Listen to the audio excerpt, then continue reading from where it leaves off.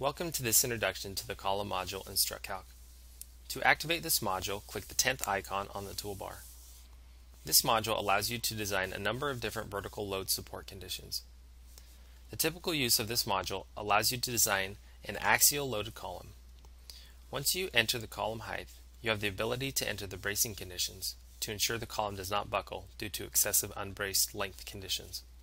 Once the axial loads are inserted, you can enter load eccentricities, as offset beam loads can induce bending stresses in the columns which should be taken into account in the analysis.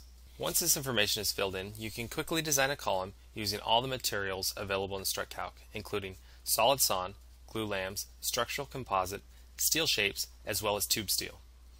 You can also design columns with lateral load conditions. You can apply a uniform lateral load, up to 3 point loads, and up to 2 partially distributed uniform loads. Included in the lateral design is the ability to design stud walls. Just click the checkbox for stud design. Put in the axial loads in pounds per lineal foot and the applicable lateral loads, and you can quickly design the wall stud requirements. A new feature in StruCalc is the Cantilever Column option. Click the checkbox at the top of the screen. I'll now click the loading diagram and show you an example of a cantilever column. Once you've done this, you will need to add the appropriate vertical as well as lateral loads.